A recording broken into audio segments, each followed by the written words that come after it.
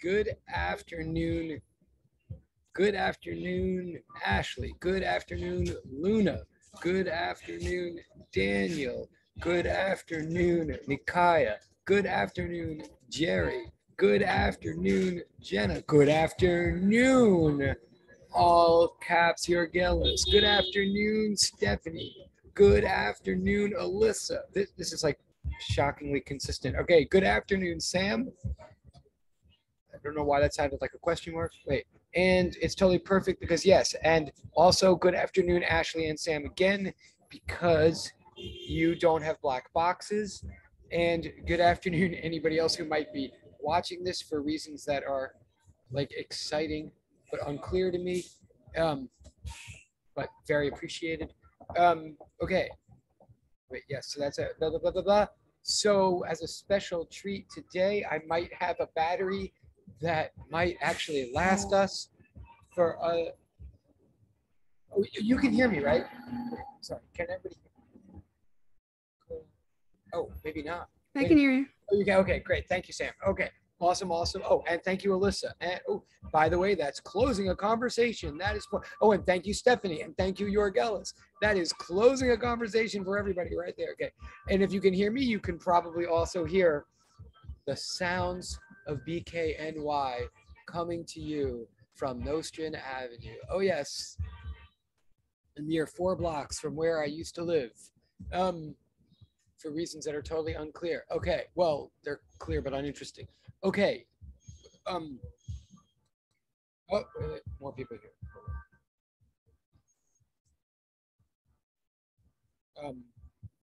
Okay. Start.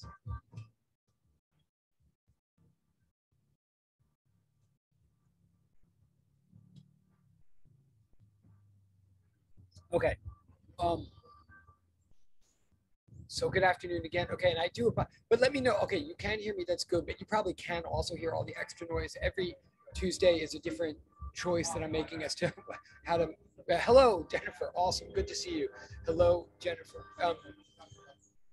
As you can see, every Tuesday I make a different choice as to how to do this in a way that minimizes spasticity, and every decision has a downside. So basically, I'm saying if there's a lot of noise pollution here that's bothering you guys, please let me know, and I'll probably do nothing about it, but probably apologize a lot.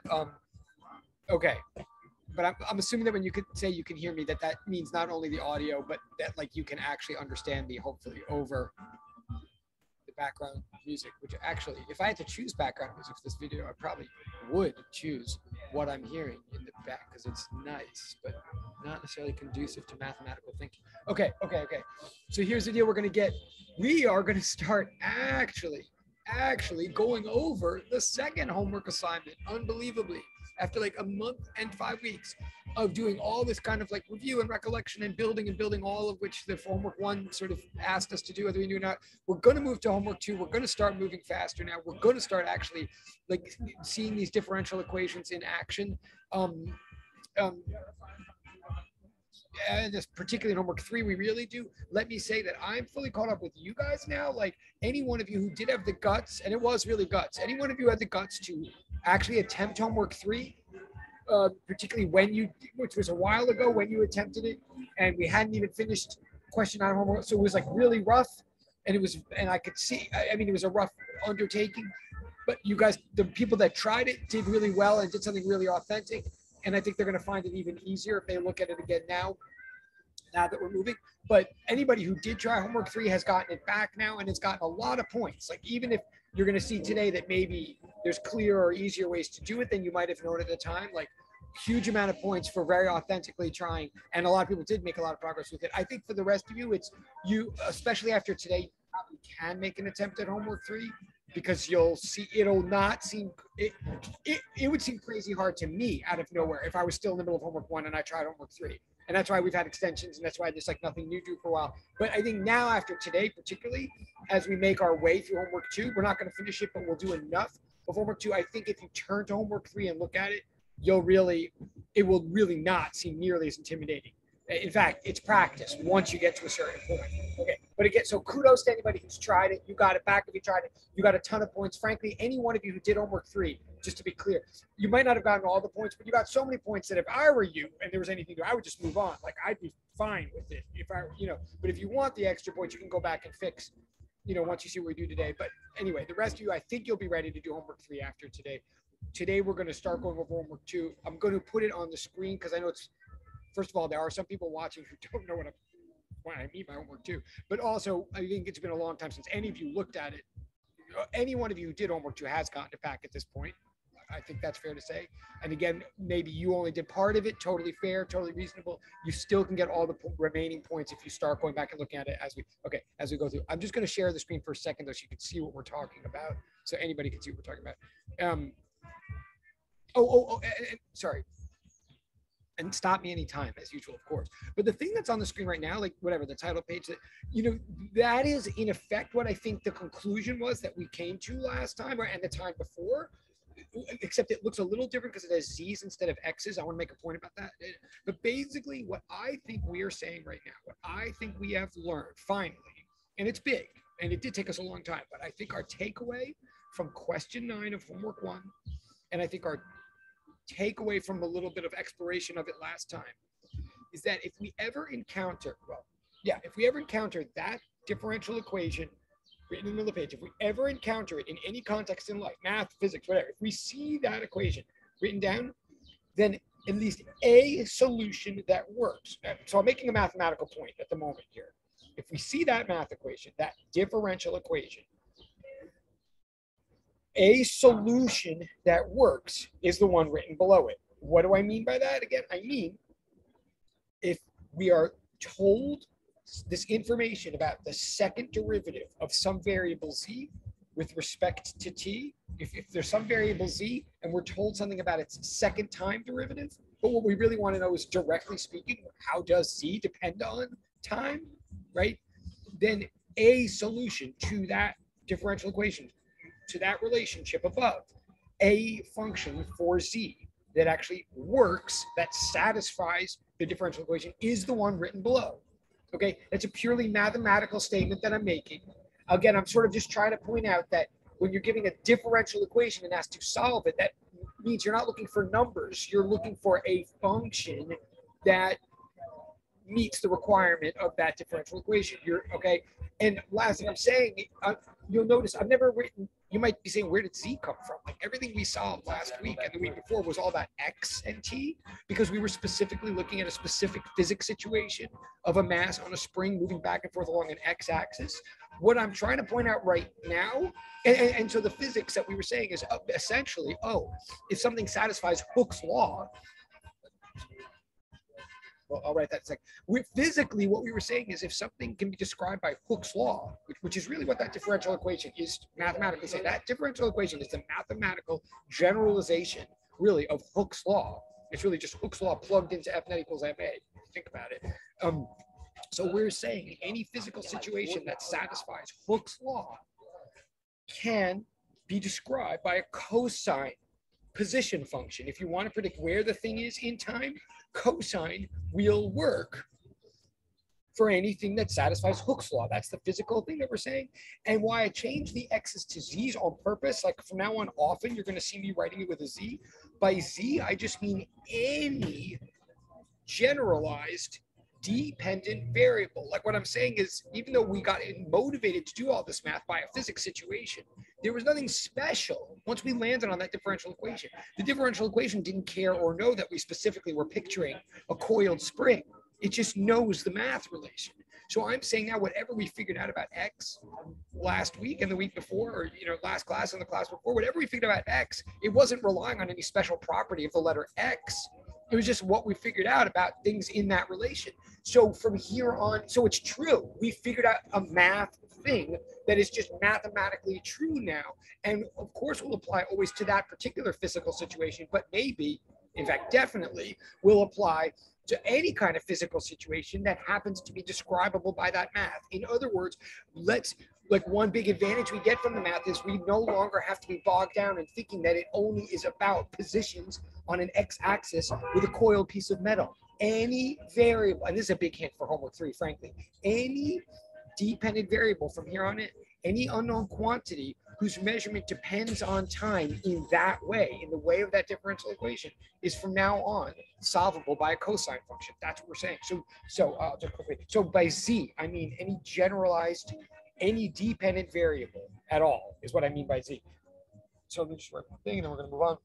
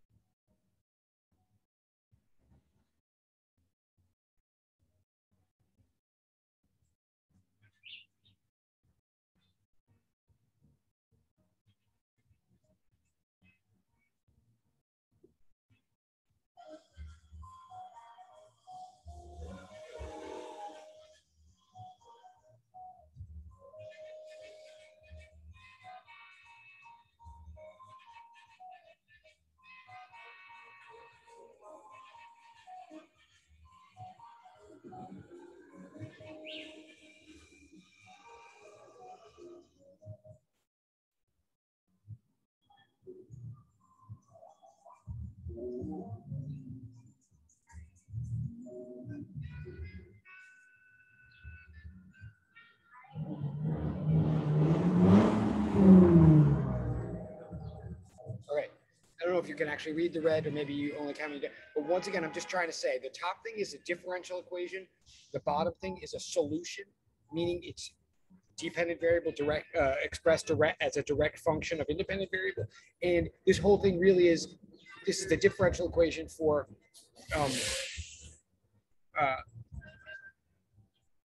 oscillation. Oh, for sure. For sure means for simple harmonic oscillation. I actually want to define that on the next page. Yeah, let me just do.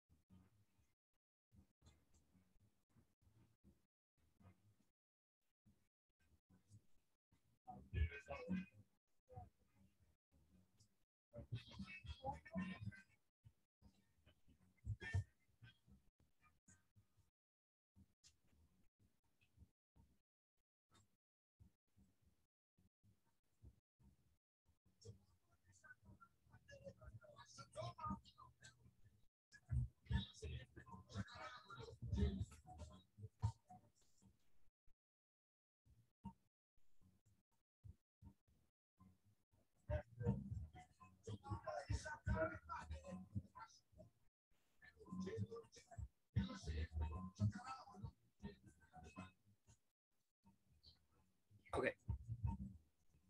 No problem. Thank you very much. Direct. Totally get it. Totally. Thank you. I totally can relate. Okay. So as I said, I want to start going over homework 2 with everybody, and I'm going to share the screen in a minute. Put it up so we can see the questions in a minute. But I almost forgot to say this last time. I think I did neglect to say this last time. Super important thing here, and even before I say this, I'm going to go back to this page in 1 second. There's one other note I want to make on the first page, just to be as clear as I can possibly be. You probably already know this, all of you. But this term right here, Z naught. Okay. Now again, last week it was X naught. In other future classes, depending on like what we're talking about, it might be theta naught. Like if we're talking about a pendulum going back and forth and back and forth through angular positions along some arc, then we might be talking about theta naught instead of X naught. If we're talking about electric field, as we will later, then we might be talking about E naught. Like the variable could be anything is ultimately what I'm getting at here. The reason we spend so much time on the math, honestly, is so that the physical situation that we are trying to study, we can ultimately generalize and extrapolate to lots and lots of other physical situations. Okay, so again, so now Z, I just mean as any dependent variable, right? I said that. So Z naught is the initial value for Z, right? If, for example, we were talking about X, then it would be X naught, which means like 15 centimeters from the equilibrium position, you know, if we're talking about a mass going back and forth on a spring. So Z naught was the initial value of Z, right? But we spent a long time thinking about energy conservation and realizing that due to energy conservation in any one of these situations, or particularly in a mass going back and forth on a spring, if your initial position, it means the position where you have zero velocity, where you were released from rest, if that's what we mean by initial position, then it turns out if you think through energy conservation, then that position is also necessarily going to end up being, I mean, all other things being equal, that's going to be the maximum displacement from equilibrium as well. Right? Z naught denotes initial Z, but all of our knowledge and all of this work that we're putting into this connotes, leads us to realize that whatever your initial position is also going to be your maximum. That's two different ideas. It's not a triple equal sign, but they're both linked together in a situation like this. Therefore, this initial term, this initial position, we end up generally in this context calling amplitude. And you've heard many, you know, you've all heard the term amplitude in many contexts. In other science classes, maybe even in sixth grade, what amplitude is like the top point on a cosine graph or something like that, or the bottom point. And what does it really mean? Amplitude, it means maximum displacement from equilibrium. That's what amplitude means. So from now on, I'm going to use that term, and I'm going to use it to refer to the Z naught or X naught or whatever naught. Like again, the naught specifically, explicitly means initial. But if all of this, if this whole system is running, if we're talking about an oscillator here being governed by Hooke's law, then initial is going to end up meaning as well maximum. So from now on, and the word for maximum in physics is amplitude. I mean, if that as in amplify, right? So I just want to be absolutely explicit because I'm going to make a point about this now. Just labeling wise, vocabulary wise, like from here on in, and I know this sheet is getting messy, but just so we can be apt from now on, so we're on the same page, like this term right here, we're going to call amplitude. This is a mess. But amplitude, by which I mean maximum. And maybe just write it in your own notes some way. Amplitude means maximum displacement from equilibrium. Okay, now why did I just back up and make that definition? Because I want to give you a larger definition. We've been talking about oscillation here. Like our mass on the spring that started this whole discussion was going back and forth, oscillating. I don't think that didn't surprise anybody. Everybody understood that from the start.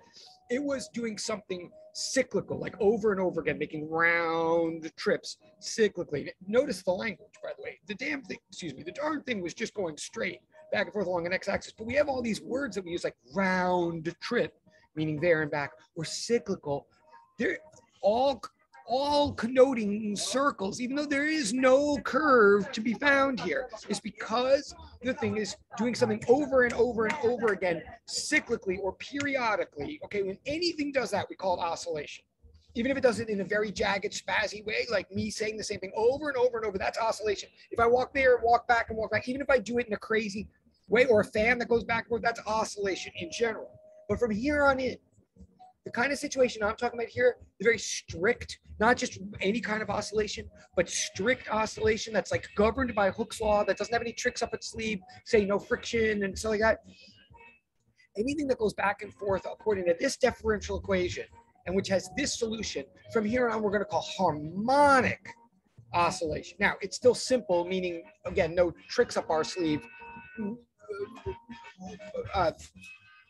But harmonic is a very special kind of oscillation that everything we're talking about here will be. And what do I specifically mean by harmonic? Well, on the one hand, I mean, and again, this applies to what we've been saying and what we're going to say. By harmonic, so harmonic is like a subset of oscillation. All harmonic oscillations are oscillations, but not all oscillations are harmonic oscillations. What do I really mean by harmonic? Well, first, on an intuitive level, on the basic level of what you'd expect, I do mean something that goes back and forth in a kind of regular periodic way. Like it doesn't just periodically go there and go back. It has like a constant period. Like it always takes 3 seconds to go there and come back, or it always takes 7 seconds to go there and come back. Right? That's what I, on an intuitive level, by harmonic, what I really mean is that experimentally constant period. Or as we realized last time, mathematically, I really mean constant angular frequency. Remember that one big takeaway of last time is that angular frequency, standard angular frequency measured in radians per second, standard frequency measured in cycles per second or hertz, and period measured in seconds per cycles are three interchangeable ways of describing the exact same information. If you know one, you automatically know the other two. They are literally equivalent, all three: angular frequency, standard frequency, and period. They're all conveying the same information. If you know one, you automatically know the other two. So much so that one could even ask, why do we need all three then? Why don't we just have one? Because one is the most explicitly, directly emergent from the math. That's angular frequency. The math will spit out things in radians per second. And that is the most, because we're taking all the math we know about circles and imposing them on cycles. So the math leads us to think in terms of radians and leads us to always think in terms of 2 pi's. There's 2 pi radians per every cycle, right? But on the other hand, period, how many seconds per cycle, is for all of us the most intuitive, like picturable in our minds, and the most directly measurable in the lab.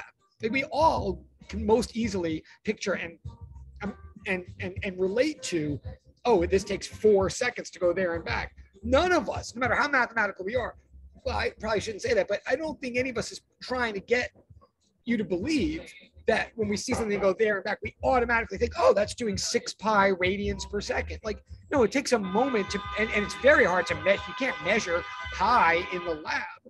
So radians per second is what comes out of the math. Seconds per cycle is what comes out of the lab. But they're equivalent information ultimately. So here's what I'm saying now to everybody.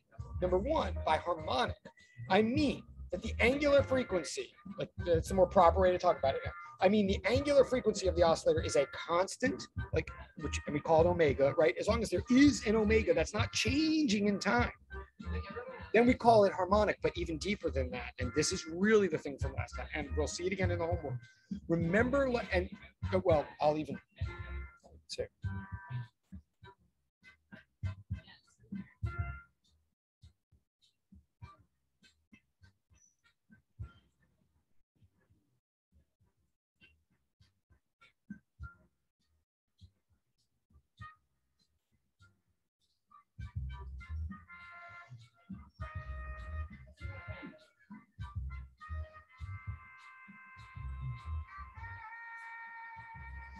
This sheet that I just wrote down, honestly, it's like 3 sentences, and it's the summary of everything we've been saying for like the last 3 days. I mean, it's actually a lot of information right there, but what we were saying in the last 2 days is if you've got Hooke's law governing, if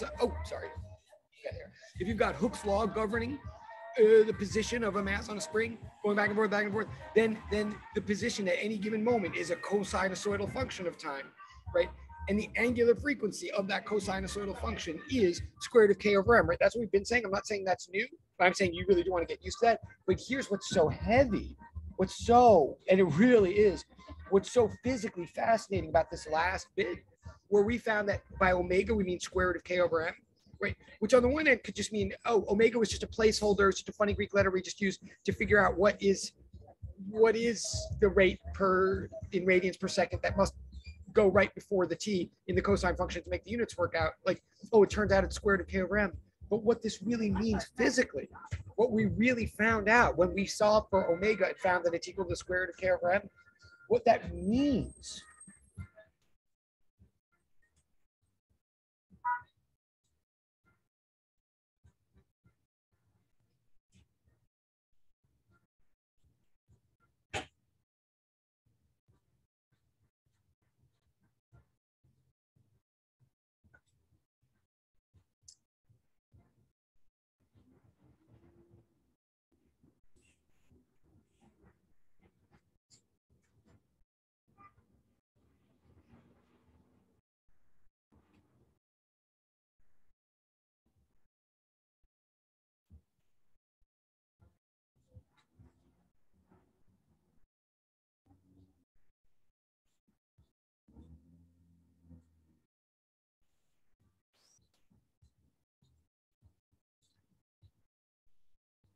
Actually, I'm not. I'll do that next page. All right.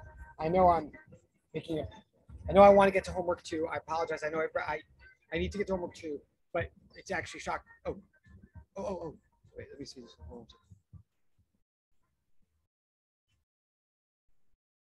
Oh. Okay, wait. So let me back up for 1 second to Sam's good question in the chat. So in the chat, Sam is saying, I don't really get why Z or X naught or whatever naught has to be the maximum displacement. She's saying, why does the initial displacement have to be the maximum displacement? Great question.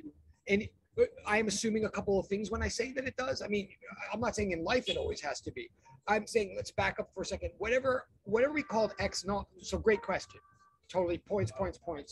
Again, the question is, if anybody didn't hear it or doesn't see a chat, question is, I'm saying for a harmonic oscillator, for an oscillator of this type, for an oscillator that obeys Hooke's law, which we are assuming, I'm saying the initial displacement from equilibrium ultimately becomes or is the maximum displacement for equilibrium. And that's just enough of a statement. Like, I'm making a big point of that statement. So it's totally reasonable to say, wait, I guess if he has to say it 4 times, it can't be self-evident. So why is it true at all? Right, good question. So it's true, assuming a couple of things that I'm assuming, and those assumptions become the reasons. One thing, I'm assuming that when I say X naught, when I say, for example, that our original mass that we looked at on our original spring that was going back and forth, when we originally said it is initially at 15 centimeters from equilibrium, like when we said X naught equals 0.15 meters, what did we mean by initially? Like, we didn't mean initially like the Big Bang or the Garden of Eden. We meant t equals 0, but what does t equals 0 mean? It doesn't mean the beginning of all time. First of all, it means where we start our stopwatch, where we start paying attention. But even more to the point, and we did say this then, but I should be saying it more clearly now. What we really meant was that's where the mass was held at rest and then released from. In other words, even if the thing had been going, like, you could imagine, like, it's actually hard to do an experiment that way. It's actually hard to set everything up and like start your stopwatch at the very moment that you release the mass. But another way to imagine the same idea is, imagine the mass is going back and forth for a while. It's going back and forth for a while. And you walk in and you wait until the mass is all the way at a stopping point, at a point of V instantaneous equals 0. And you start your stopwatch then, okay? Because that's really what we're saying. When we say it's initial, what we really mean is that's a place where it had no velocity. Like, easiest to picture in some ways, oh yes, because that's where we released it from. But it doesn't matter if that was actually the release point. What matters, what makes it X naught, what I should be saying as explicitly as possible, is the point where V instantaneous is 0.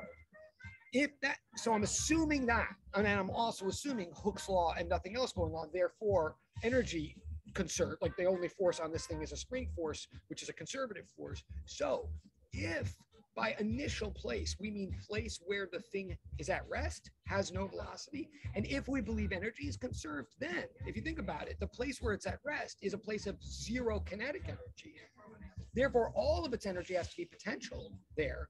So that's the total bundle of energy it has at that point. Like, it has a certain amount of energy, kinetic plus potential, but all of it is potential now. So now it starts moving, it starts losing potential energy, gaining kinetic energy, keeps going. It's going to go until all of its kinetic energy is converted all into potential energy.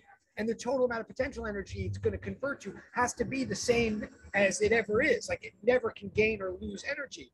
So the most potential energy it can ever have is the amount that it ever had when it had 0 speed. In other words, everything in an energy conserver is, remember, a spot speed trade-off. If you name the spot, I can name the speed. Or if you name the speed, I can name the spot. So the spot where, so what am I trying to say? So the place where this is going to have maximum spot is always going to be where it has minimum speed. And minimum speed is what we're calling X naught. So wherever it started, as long as it started from rest, that's the farthest it can ever get. I think it was a really good question, but I hope my answer was clear. Maybe Sam. So, like in the spring question from homework 1, it's starting at t equals 0 at 15 centimeters. So that's where it started, because when you let it go the farthest, it's going to go from equilibrium, whether negative or positive. It's always going to be that. Would that be the amplitude then? You were saying it would be 15 centimeters. All right, I think that makes sense then. Yeah, actually, thank you. Cool, awesome. And that's close. She just got points for closing the conversational path. But yes, awesome, awesome. Okay, exactly.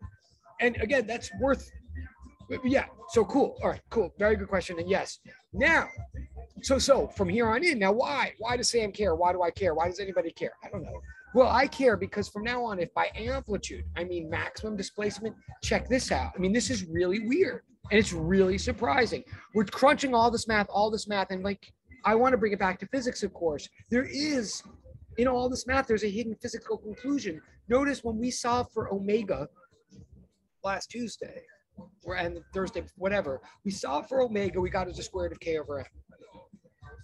There's a k term in there, there's an m term in there. What there isn't is an x naught term. There's no, like, notice our expression for omega depends on stuff, but it doesn't, and it depends on constants, but it doesn't depend on the constant known as x naught. What does that mean? That means that evidently the initial spot that I started the spring on, the initial displacement, ultimately the maximum displacement, doesn't in any way affect the rate at which this thing goes back and forth. What this means, what this means, at least about this particular example, but if this math is all true, then it's going to be true for all examples. What that means is that I just lost my board. Hold on. Okay. What this means is,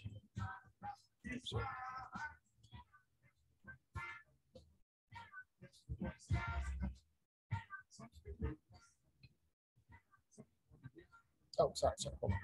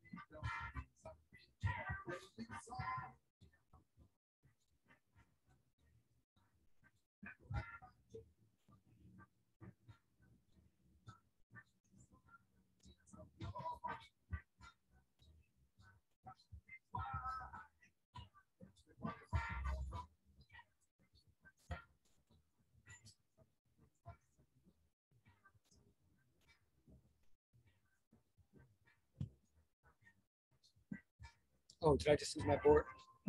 Hold on, sorry, I just lost. Hold on.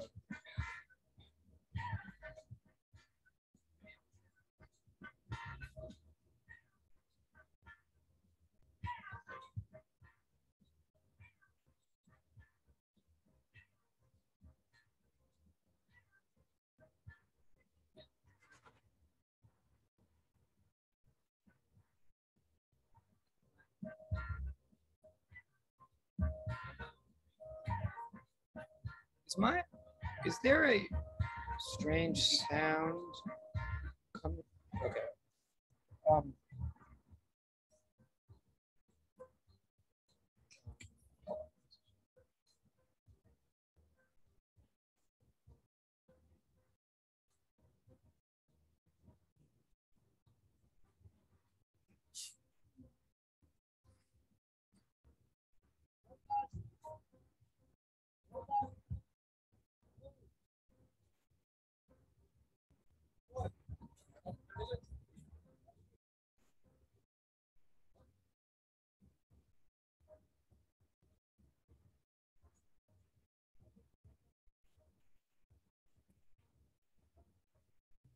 Okay, this is actually a very heavy point that I'm making right now. I think this is a big point here. And this is the definition, this is harmonic. Everything I'm saying right now is about our mass spring system but it's about any system that obeys this math, and any system that obeys this math, we're ultimately going to call harmonic. Okay. So if nothing else, this is vocabulary, I suppose. But here's the interesting feature of harmonic. Harmonic does mean regular oscillation, like reliable, constant, but it's more than constant. It's I couldn't. That's true. I totally couldn't. I wouldn't even try. Why would I try? For something to be, thank you. Okay. What, I guess you heard that. Okay. What means harmonic is not just constant. It's deeper than that. Okay. First of all, when I say harmonic, I do mean constant tick-tock rate. I mean like there, back, at a regular rate, like a metronome. Okay. I do mean that, but it goes deeper than that. Or the true nature of a metronome goes deeper than that, because look, what we're saying here, there's many constants in the world.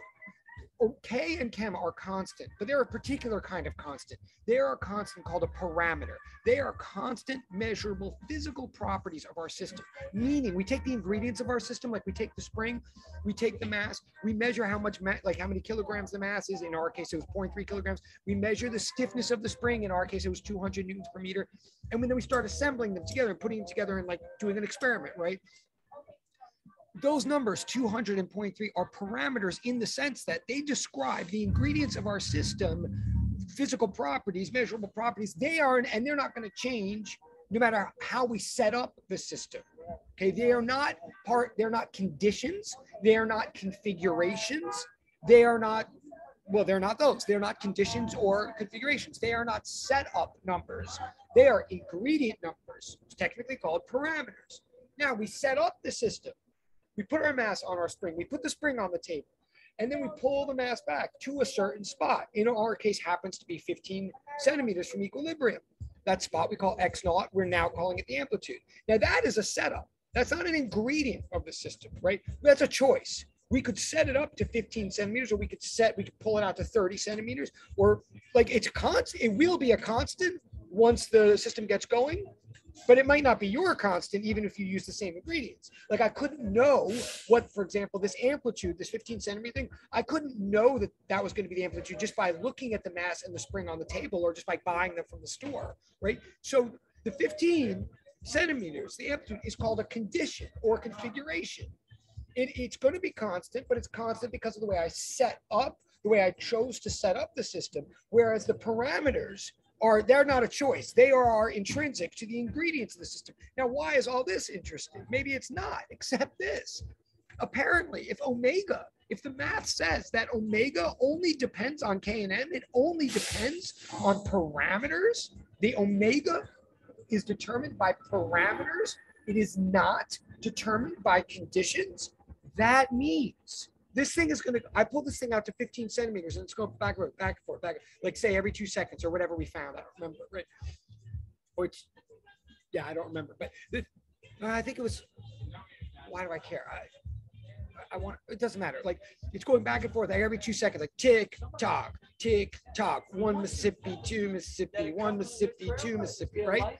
It's doing that when I pulled it out to 15 centimeters. And the farthest it's ever going is 15 centimeters. According to this math, even if I stop the whole thing and start all over again and pull it out to a much farther place of like 45 centimeters, right? So even if I pull it all the way out to 45 centimeters, where it has a much farther route to travel. And now, and according to the SAM question, remember, if I pull it out to 45 centimeters now to start, apparently it's always going to make it to 45 centimeters. Like that's its new maximum, right? If I started at 45, it's going to go all the way across to negative 45, all the way back to positive 45, and on forever, right? Yeah, I'm going to totally look at that. I think the answer is yes to Sam's thing. I'm going to totally look at it. I only see part of the chat for a sec. I'm going to look at it for 1 second, but let me just like spit this out my chest. I need a therapist to get this off my chest, like, because this is really a huge point. And it's surprising, like, and please do listen to it, even if you think, you know, it's because I find it surprising. I'm saying if I pull this, and it probably is what Sam's saying, but we'll find out in a minute. If I pull this mass all the way to 45 now, so the darn thing is going to go much farther, like much bigger swings, right? Evidently, the amount of time it's going to take will still be the exact same as for the 15 centimeter one. Like evidently, the angular frequency is square root of k over m. It has nothing to do with whether I pulled it out to 15 or to 45. Evidently, the rate of oscillation, whether you want to call it the angular frequency or the period, whatever's easier for you to relate to, but the rate, the rapidity, the time cycle of going back and forth and going back and forth, evidently that has nothing to do with how much space I ask this thing to undergo. It doesn't matter how far it has to travel, it's still going to travel it in the exact same amount of time. It doesn't matter how you set this thing up. It doesn't matter how much space you ask it to oscillate through. It'll still take the same amount of time to oscillate through. That's weird, right? Now, I mean, and what that must mean, if you think it through, like I must be saying, if you're following me, I'm saying even a 45 centimeter, which is really like 45 to get there, and then another 45 to get there, and then 45 to get there, and then 45 to get back. That huge swing, I'm saying it's going to take the exact same amount of time as a 15 centimeter swing, which will take the same amount of time as a 2 centimeter swing. That is what I'm saying. And if you're following me, then you must realize that I must be saying that this whole swing is faster on average. Like apparently the really slow swings go the really small swings go really slow, evidently. And the really large swings go really fast, evidently. And then you think about it, oh yeah, okay, that actually kind of does make sense because the big swings have a lot more potential energy. So therefore, on average, they have a lot more kinetic energy. Okay, right? So I'm saying small swings are slow and big swings are fast. But by the exact perfect amount, always, somehow, the compensation is perfect. Like it's not just faster if you go farther, it's perfectly faster so that no matter what, each swing is the same tick-tock rate. That's why, what is a harmonic oscillator really in the end of the day? Harmonic oscillator is fancy word for clock. This thing is a freaking clock. It keeps time. Irregardless, which is not a word, irregardless of space. Like so much so, I'm going to rant about this 2 more ways, and then I'm going to look at Sam's thing, and then I'm going to move on. But this is a big deal. This is the discovery or the invention of a true clock here. What is a true clock? A true clock is a metronome. I don't care whether it says 12, 3, p.m., a.m., whatever, military time, whatever. A clock is something that keeps time, that keeps regular rhythmic intervals of time, irregardless of what's happening through it or around it. Right. I know it's a terrible word, yes, but I'm just trying to keep everybody's attention. Apparently I have to give me one person. Like so much so, I want to say now really clearly, like in some,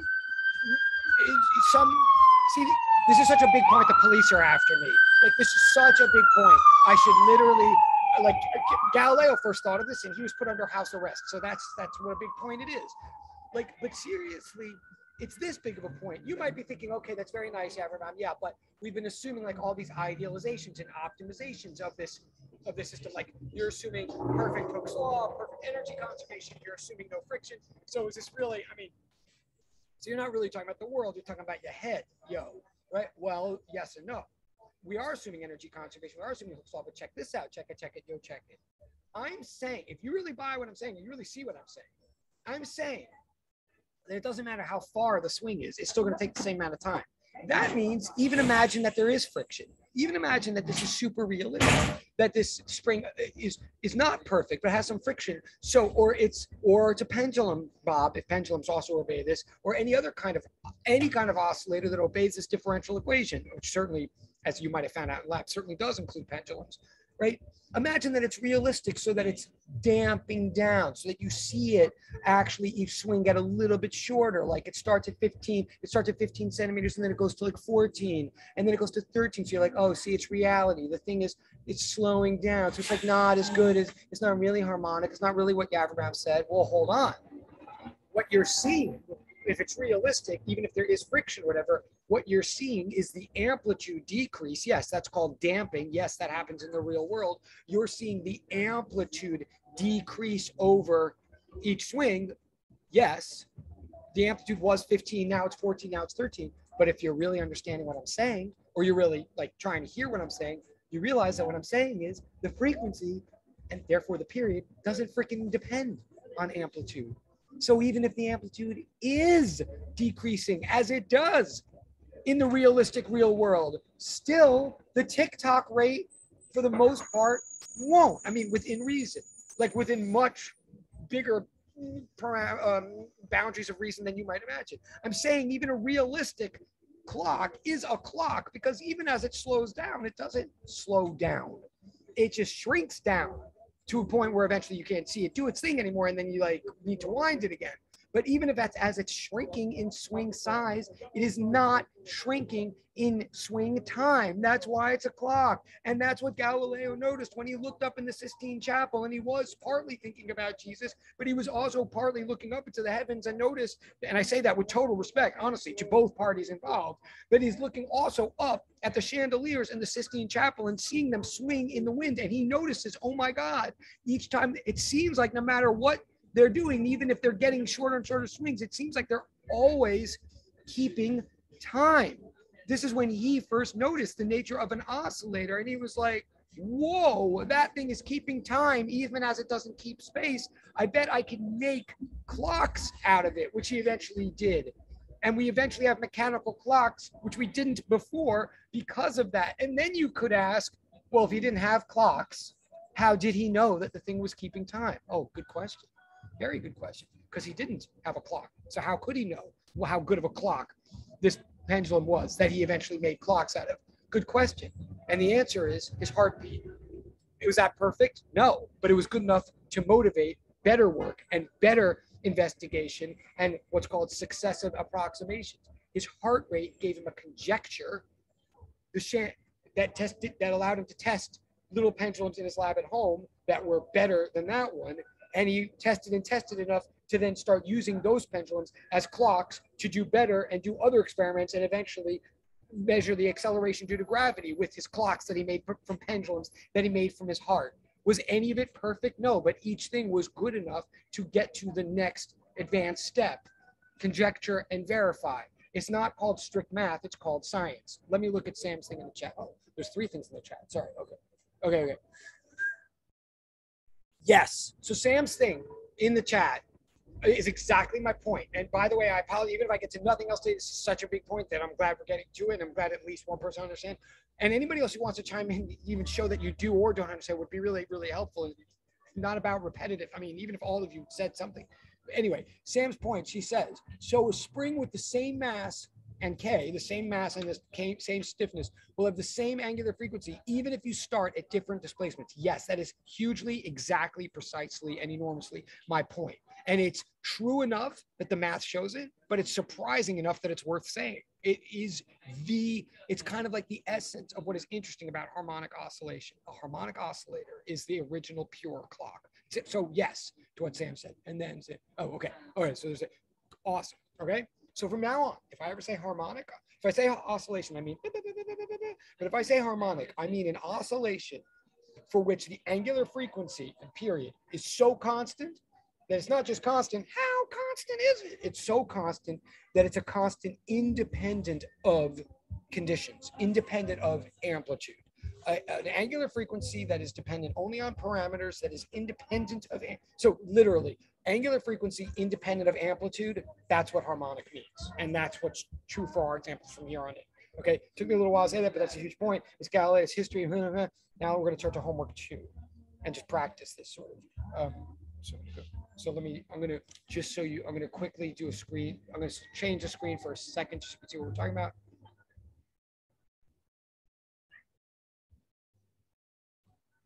Oh, not that.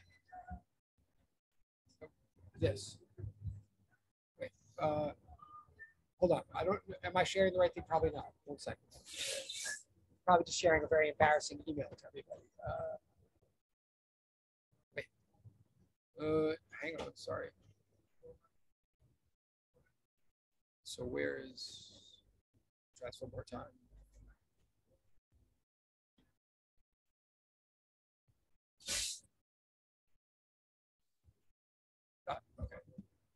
Okay.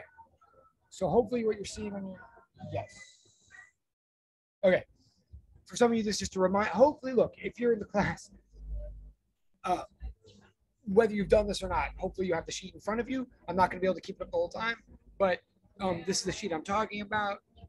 And we're going to start going through it, and it'll be a little bit more concrete maybe than what I've been saying. I just want you to notice this is now practicing. Like all of this looked maybe very hard or some, I don't know what it looked like originally, but now we're just practicing what we've been saying about the math.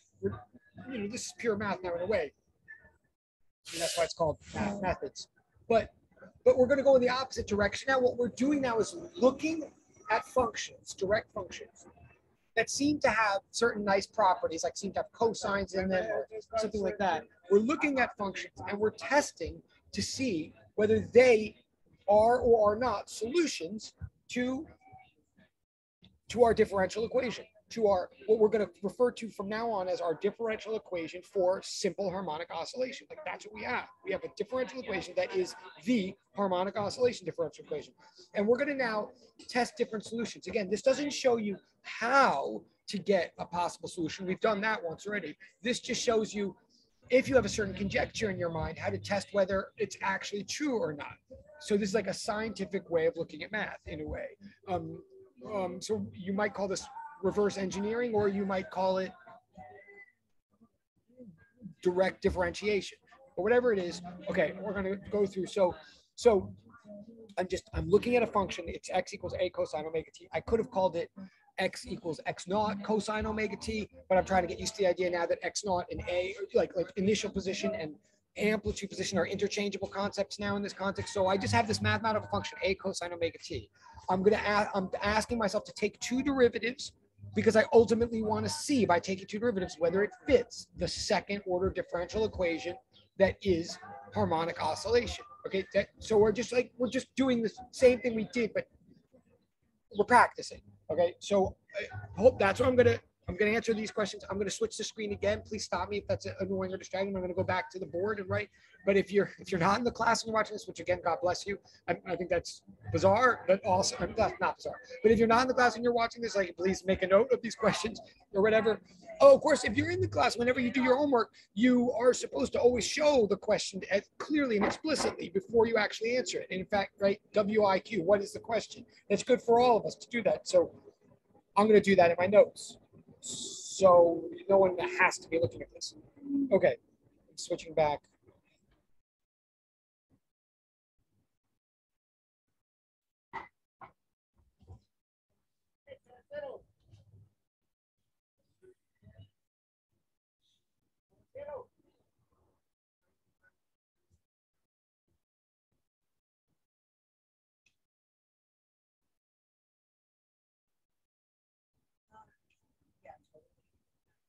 Sorry, I'm going to go inside somewhere for 1 second. I play back in a minute.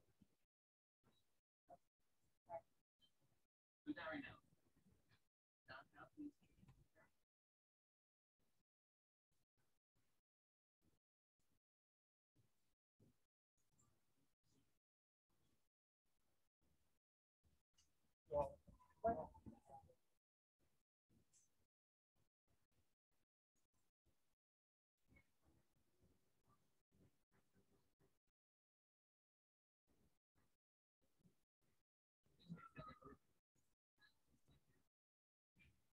Okay, so this is the question, right? And again, even if you don't have the sheet in front of you, this is the question. This is all the information you need to know what we're doing. This is what we're supposed to do in our homework. To me, many of you, I graded the homework, and even if, and the homework was really, really impressive, those of you who did it, but you just do want to make sure to even have an explicit beat where you're like, this is the, don't, before you dive in and take a derivative, make it clear the goal here is to take a derivative and then take the derivative, if that makes sense. Maybe even change colors, as I will do now. So we have x equals a cosine omega t. We're being asked to take the derivative with respect to t. By the way, this assumed, if it says what's dx dt, and if it says x equals a cosine omega t, what that assumes, I mean, the structure of all that writing is that t is the independent variable, x is the dependent variable. Everything else I see is a constant. It's just a number that I happen not to know, because it might change from experimental setup to set. But right, a and omega are just numbers. They just unspecified, right? Right.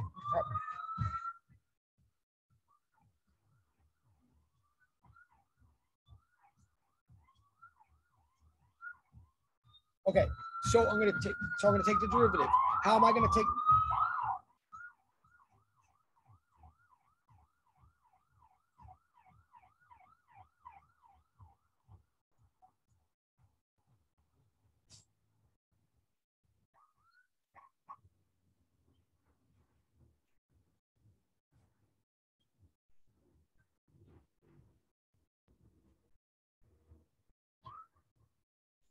to be as clear as possible. Now, to some of you, this is totally obvious. To some of you, it's still sketchy. And you really, I'm going to do something you can really stop me. This happened last semester. If you're foggy on the chain rule or foggy why I'm using the chain rule or how, you're welcome to stop me. You shouldn't be embarrassed. You can stop me in direct chat if you want. I will admit to all of you. Well, I'm going to get the answer and then you tell me. But I know that there's some of you in the class that are going to find this answer totally obvious, and I saw it in your homework and you didn't even show any work because it was like right in your head, and I get that. But then some of you never really were comfortable with this, and it's fine either way. You just have to make it clear to me. But here's what I think. I think the derivative of cosine is negative sine. But I don't think we just have, in other words, maybe I should try this. Well, I think if we just had y equals cosine of x, the derivative dy dx would be negative sine of x. So that's what I mean by trig derivatives. Like the derivative of cosine itself is negative sine. But we don't just have cosine of a variable. We don't just have a function. We have a function of a function. We have cosine of omega times t. So before we even take the cosine, we're doing something to t. We're multiplying it by a constant. Right? It's like we have the function omega t. If we have x equals omega t, and maybe I should write this out, and maybe I will in a minute, but if I just walked up to you and said y equals omega times x, what's dy dx, what's the derivative? You would say to me omega, right? Or if I say, here's a function y equals mx plus b, what's dy dx? What's the derivative of that? You would say m. You would say, oh, you have a straight line there. The derivative is slope. The slope is m, right? Same thing here. It happens to be a t, not an x, and it happens to be an x, not a y. But the derivative of the thing inside the parentheses, the derivative of that thing inside there is omega. And the chain rule says if you have a function of a function, then your ultimate derivative is the derivative of the outer times the derivative of the inner, right? So I'm going to write down the thing and then I'm maybe, so again, for some of you that's obvious and some of you it's not, and there's no judgment there, but let's just be honest about it, at least to ourselves. So I'm saying, oh, sorry.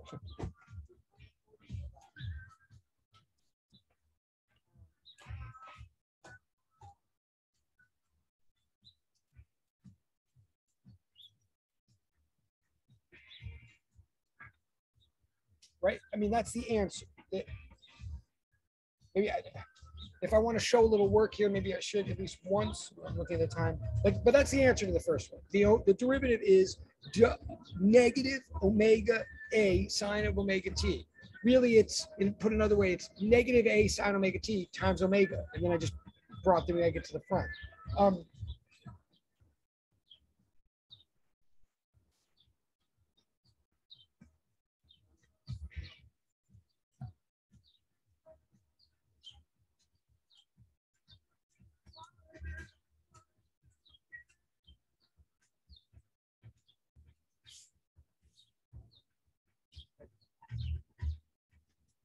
Maybe I said this to you guys last time. I think it was last semester. People in the class were honest enough to say that they were still completely mystified by the chain rule, didn't see how it applied or how to apply it or what. And I ended up giving like 2 full lectures on just that, I think. And you can look them up and play them if it's helpful. But and I'm not going to do that here unless or until people ask, because I don't want to bore you. But I'll say one thing about the chain rule. Maybe I said this 2 weeks ago. Like, the chain rule in English is, well,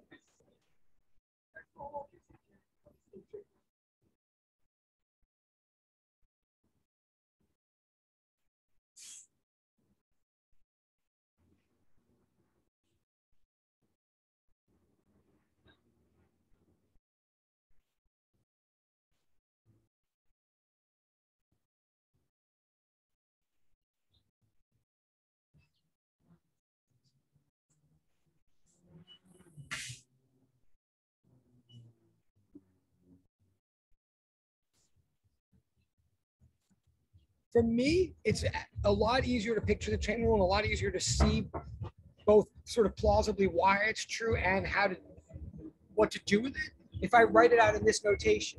Like what the chain rule is saying in English is if you have a function of a function, right? If y is some function of x, but then z is some function of that function of x. If you have a function embedded in a function, then the entire derivative dz dx the rate of change of z with respect to the inner variable, right? The rate of change of the outer variable with respect to the way inner is equal to the rate of change of the outer with respect to the middle times the rate of change of the middle with respect to the inner. Like if you write it out in this notation, it almost seems obvious, like the dy. Now, I'm not saying you're always allowed to do that. I'm not saying that's a proof. It's not a proof, but it just shows you why it sort of makes sense. We're just saying, take the outer derivative, multiply it by the inner derivative, and that gives you the whole derivative, because dz with respect to dx should equal dz with respect to dy times dy dx, right? That's what the chain rule is, and that's what we're doing.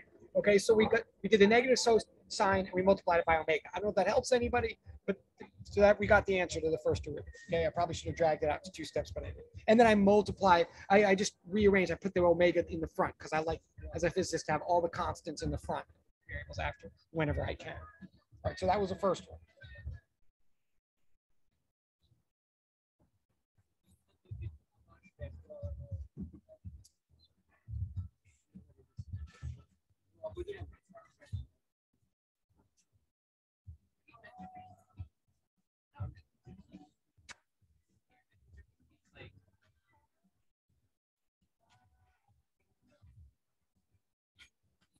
Okay, so now the next question, it's asking what's the second derivative, right? And that just means what's the derivative of the derivative? Take the derivative of the thing we just got.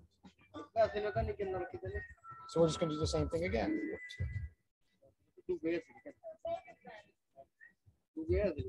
So we just said that the derivative was negative a omega sine of omega t. Okay, so if we just do the same thing again, and again, most of you who did this, I mean, and again, a lot of you haven't done it yet, and it's totally understandable. But those of you who did try, it may probably look very intimidating at first. If you look at it now, it won't. And those of you who did it totally got this right. Almost anybody who did this homework, if I might have taken off points for formatting or not showing the question, but almost anybody who tried this did know what they were doing and did get it right, which I psyched. But I'm just going to do it again. So the a just sits there. The negative sign sits there. Oh, I'm sorry. The derivative of sine is cosine, not negative cosine. So nothing happens to the negative sign. It just sits there. But another omega comes out, so we get omega. Right, I probably should.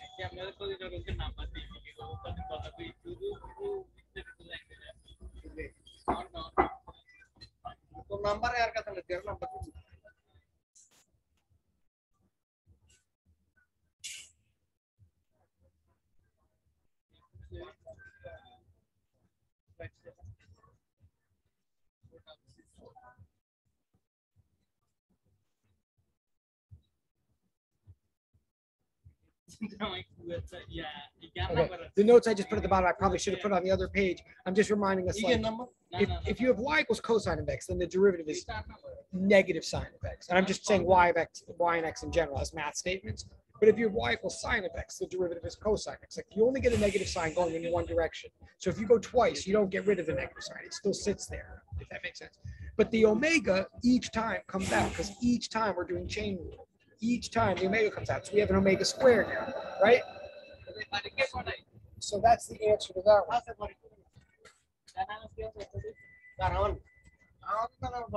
Okay, so that's the answer to that question. Then, we have 10 minutes. Then, right, okay. Now we ask. Now, there I'm just like sort of churning math. I'm practicing derivatives. I'm looking at a function. I'm seeing what happens when I differentiate it, like whatever. But now I'm asking the key question about that sort of shows why I'm even playing with these things. Like now in part B. In part B, it says, is this function that I'm playing with, is it a solution to this?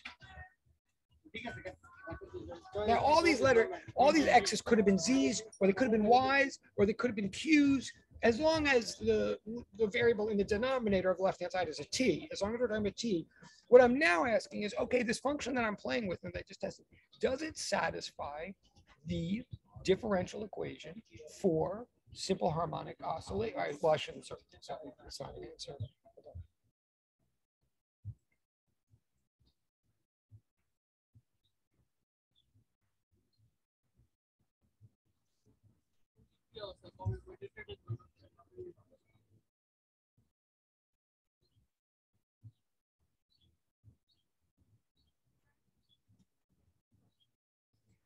So I'm now asking, is that position function, like that way of predicting where something is in time, does it satisfy what I know to be the differential equation for harmonic oscillation? In other words, the math way of writing Hooke's law.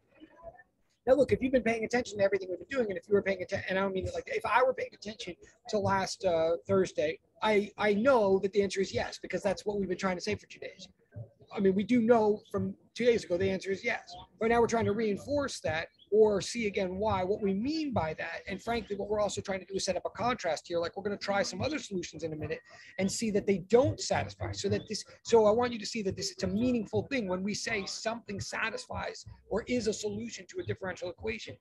Not everything is, not every function that looks the same, similar is a solution. Some are and some aren't. We're trying to see the meaning of that by contrasting yeses to nos.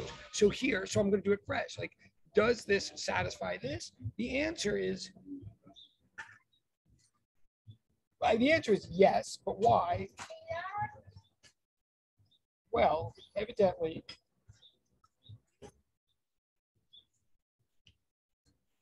we just said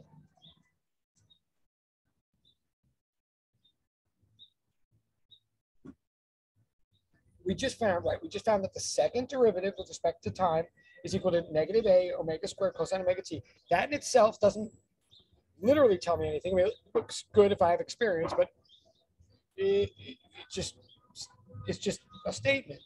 But if I remember that this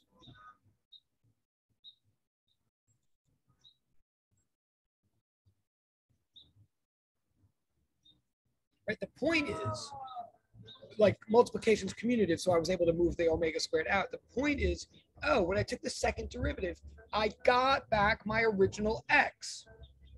When I took this, like I had a cosine omega t, I took a derivative, and then I got negative a sine omega t, but then I took a derivative again, and I got the cosine back. So taking one derivative was not good enough, but taking two derivatives, when I took two time derivatives, I got back my original x. I got back a cosine omega t, and it was multiplied by omega squared and multiplied by a negative sign. That's what the differential equation is saying was supposed to happen. I'm not saying that always happens. I'm saying that happens when x equals a cosine omega t. Like when we choose cosine and you take two time derivatives of it, you get back itself times this constant that happens to be called omega squared times a negative. So yes, in this case, yeah, what we do, because we got, so the answer is yes.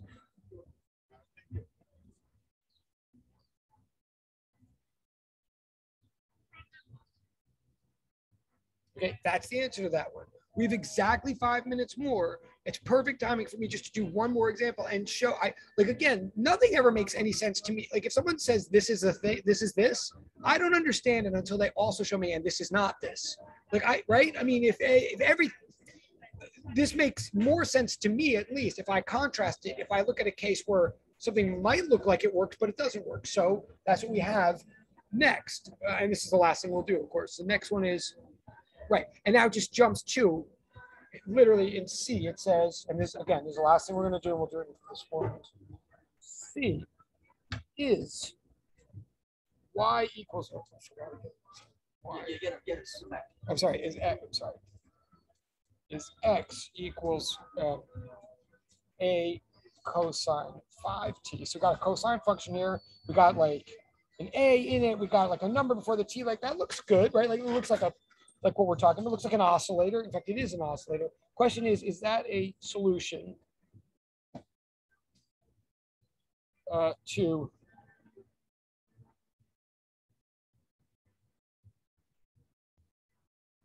that? Now look, that is a cosine thing, and the d2x dt squared is an example of simple harmonic. Like that is the differential equation for a simple harmonic oscillation, right? Like that negative, it's got d2x dt squared equals negative some number times x. That's totally is the form of oscillation. So this looks reasonable. We're asking, is that top thing a solution to that bottom thing? Well, how do I find out what's a procedure? Well, I just learned the procedure in part A. I'm just going to do it fast. Like the question is assuming now that I get what's going on, that what I have to do is take two derivatives and see. I've got 4 minutes, so I'm going to take two derivatives and see.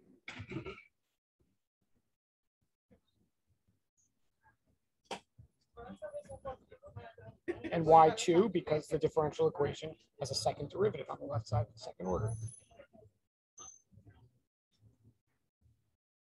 So dx dt equals negative 5a sine, right? Chain rule, the 5 comes out. And d2x. So we're just sort of seeing what if 5 is the example, just as an example, what if 5 happens to be what we mean by omega or whatever. So now we do it again. So we get negative 25a cosine 5t. Okay, so that's d2x dt is equal to negative 25a cosine 5t. And the question is, does negative a cosine 5t equal negative 3a cosine, sorry. You got 2 minutes, right? I'm not changing, I'm just moving it over. The question here is, does negative 25a cosine 5t equal negative 3a cosine 5t? And where did I get negative 3a cosine t? Because the differential equation I'm trying to satisfy is right here. It says, the question is, does it satisfy d2x dt squared equals negative 3x? X is a cosine 5t, so I put a 3. So the question is, does one satisfy the other? And the answer is no, it totally doesn't. Like the answer to this question, and this is where we're stopping, but the answer to this one is, even though it all looked good, even though it had SHO and it had a cosine, the answer is no. Negative 25 does not equal, well, 25 does not equal 3. What does that mean in English? It means that we have an oscillator here, sure. Like x equals a cosine 5t is an oscillator. It's an oscillator that's going back and forth at 5 radians per second. But that's not the oscillator that the differential equation is asking about. The differential equation is asking about one particular oscillator with an angular frequency of square root of 3. And this one has an angular oscillator of, and this one has an angular frequency of 5. So they are both oscillators, but they're not the same oscillator. This solution would not work to predict the motion of that Hooke's law. That's it. That is class. So we've gotten some we'll keep going with. But again, now maybe you're seeing it. Maybe you could try homework 2 now, or move on to homework 3 even. You actually, believe it or not, do know enough to do homework 3, believe it or not. But okay, I'm done. Thank you for so much patience. I'm going to stop, but if there's any questions, I'm here to answer them. I'm going to turn off. But goodbye, and thank you. And I'm going to turn off the recording. Thank you. Yes, thank you, Luna. Okay. Yes, have a nice day, you, Jenna. Thank you. Okay, awesome. Thank you. Bye, Jennifer. Thank you.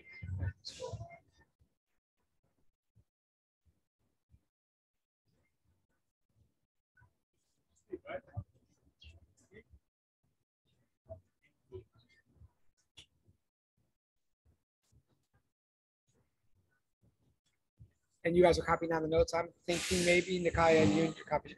Just tell me when.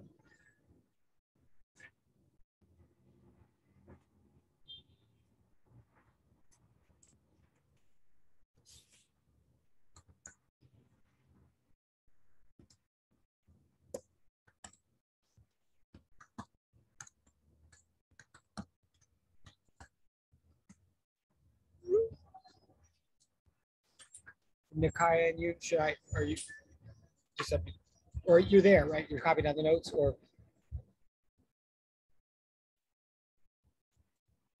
wait, Nikaya or you, and is either one of you there? If so, take your time. I'm fine, but if not, I'm going to leave. Nikaya or Jung.